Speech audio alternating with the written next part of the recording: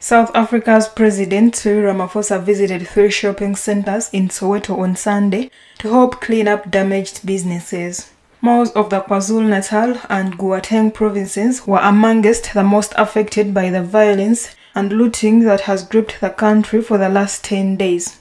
Unrest started after former South African President Jacob Zuma started serving a 15-month sentence for contempt of court for refusing to comply with a court order to testify at a state-backed inquiry investigating allegations of corruption while he was in office. In Durban, rioters attacked retail areas and industrial centers where they emptied warehouses and sent them alight.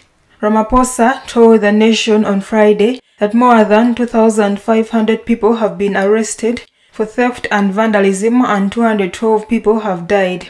Many who died were trampled to death when shops were looted. He added that they have learned important lessons which must be in tightening up their security forces and ensuring that the defense of their democracy is firmly in the hands of their people.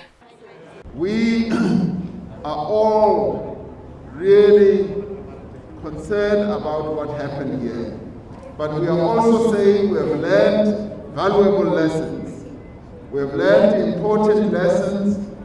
In the most important lesson, Uguti, in the end, we must tighten up our security forces, but we must also ensure that the defense of our democracy is firmly in the hands of our people.